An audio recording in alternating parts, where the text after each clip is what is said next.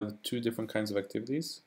We have a brainstorm and a chat, and I want to filter items. So I'm gonna create a new filter operator, and there's no connected activities. So if I hook up the chat, right away I see that the one attribute I have to filter on is the chat content. It's a string, so I can either filter on contains or does not contain. So I can say, well, it contains votes.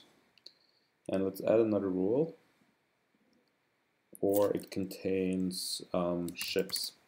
So in this case, the filter will only forward the items that fulfill any of these two requirements.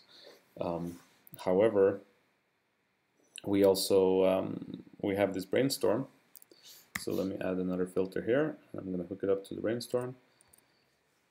Let's see, filter, and here we have a bunch of different, so we have vote score, because in the brainstorm you can vote up and down activities. So the vote score is a number, and so we can say, well, the vote score should be larger than 3.